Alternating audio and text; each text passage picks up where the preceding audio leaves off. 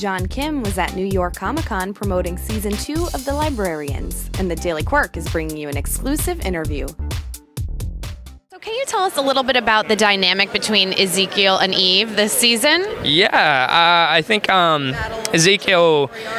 Obviously, Eve is the guardian, but I think more so to Ezekiel than anyone else because he is the youngest and the most immature, so I think she needs to keep the leash a little tighter on Ezekiel than the rest of the characters.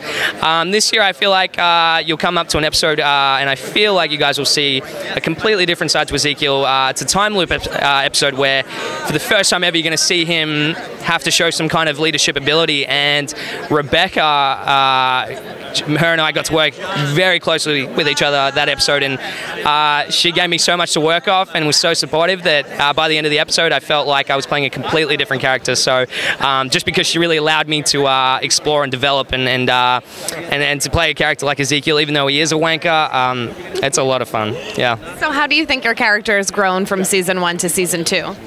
He's less cynical, so he's more open-minded to the idea of magic being real, and I think that now that he's open-minded to it, it's allowed him to sort of delve in deeper to the idea of it and explore. So now that he, the idea of a 7-8 foot Minotaur in front of him would be absolutely absurd, and now it's more a case of like, okay, how do we beat it? And so because of that fact, I think he's now able to explore his own abilities a little more, and yeah, I think you're going to get to see him a little more. He's still the same old douchebag, but I mean, he's more of a team player, as you'll get to see as the season goes along.